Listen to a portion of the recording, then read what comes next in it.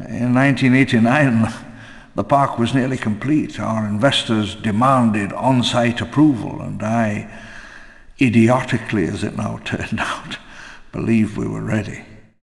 The debacle of August 27th, 1989 is now quite well known, and the legal consequences were, as you may well imagine, rather extensive. I still believe Nedry left himself a back door, something about the hobbits or God knows what. On October the 3rd, 1989, I sat on a wooden bench in the waiting room in Washington, D.C. A government panel put me on the stand.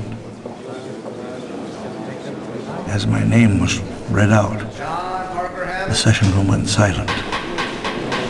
They walked up the aisle towards the stand. I was being called to account, but I had no clear explanation to give. I'm sure you've heard the rest of the story on the television news or in the tabloids. Bankruptcy. I leaned against the wall, my whole body shook. I dropped the margate, shattered. I let it lie there. We would be leaving soon.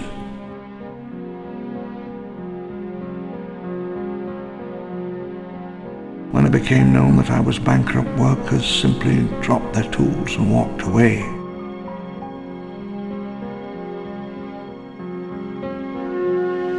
As we left, we vandalized our own locking mechanisms.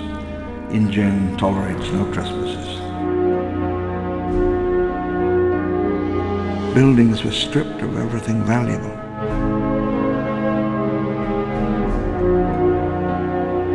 Technicians and workmen crowded round the docks, fearing they might be left behind when the security ring collapsed. Armed guards stood watch.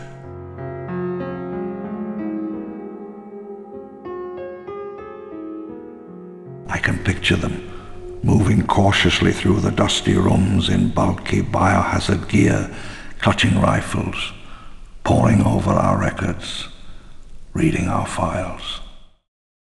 And we sealed off the town, save for a few crucial gates, southward to the lowlands, eastward to the power plant and laboratory. We sealed the eastern gate for the last time. Gazing from my study window, I hit on a simple mnemonic for the passcode. Like Nedry, I felt I needed to keep a back door open.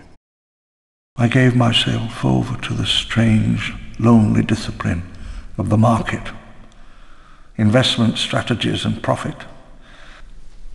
I stood apart, master of codes and lost worlds, of heat and cold, and the sleep of 100 million years.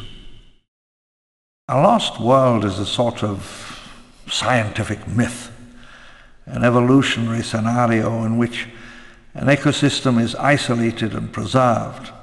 The rest of the world changes, leaving a tiny, fragile pocket where ancient species survive.